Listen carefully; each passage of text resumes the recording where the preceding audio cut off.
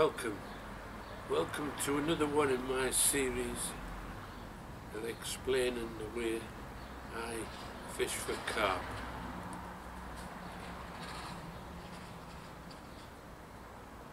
This time we're going to be looking at a simple adjustable zig rig.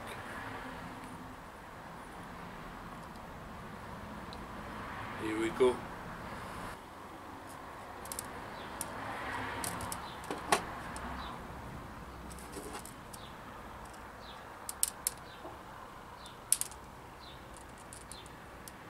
The principle is we have a weight heavy enough to take us out to our chosen spot on the lake. Also heavy enough that when it's on the lake bed it doesn't get dragged by any buoyant bait we have on this end.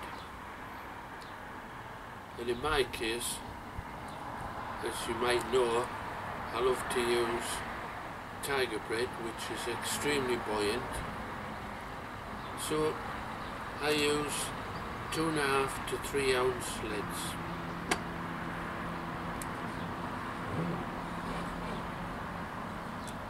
We've covered the rig in an earlier video, so I won't touch that. Let's just move down the line and look at the parts.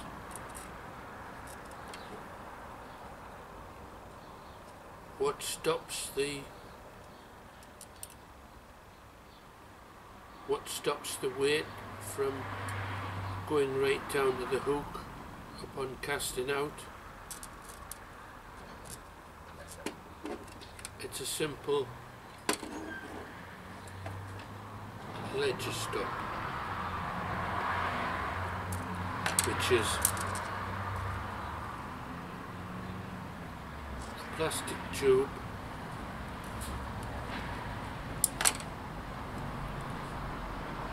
and a plastic stopper. And when that stopper is pushed into the tube, it becomes a tight fit.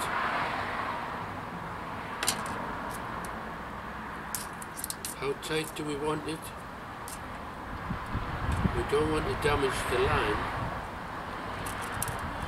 but it has to withstand the casting pressure of a 2.5 or 3 ounce lead as we cast out into the lake. So it's firmly pushed, the bung that is, into the tube. It's fairly pushed in. Notice the direction of the bung. It has to be put onto the line in such a way that any weight tightens it up rather than tries to separate it. It's backed up, in this case, with a buffer bead. This just cushions the weight, and it also stops the large eye on the end of any lead from going against the ledger stop and possibly over it. So the buffer bead, an essential part of the whole system. How long do we set it from the hook length? In this case, it's around a foot. We don't want a long distance between the lead and the hook, because it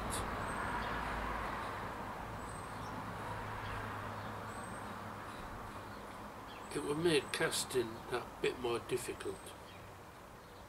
And when we're targeting far margins,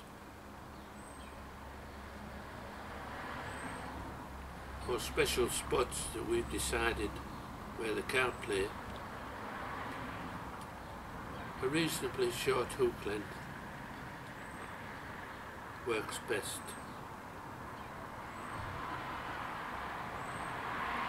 How does it work?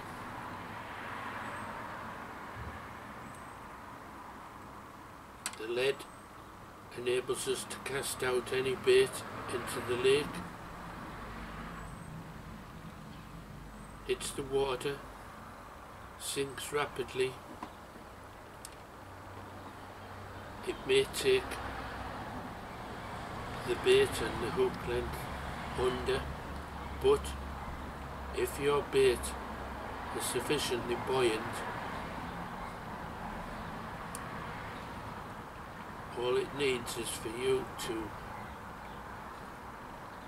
feed out some line and your bait will come to the surface, and then you can decide how far to wind it under. I choose to fish on the surface or just subsurface most of the time.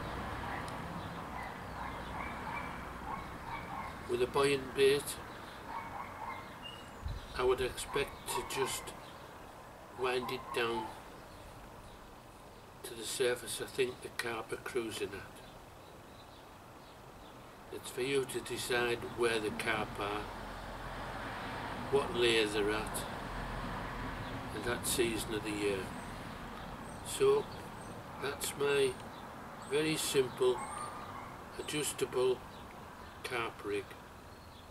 It can be wound right down almost to the lake bed if your hook length's short enough,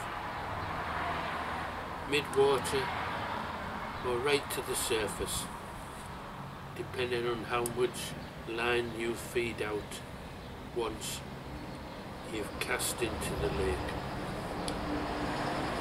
Hope you find it useful. Join me again soon. Thanks for watching.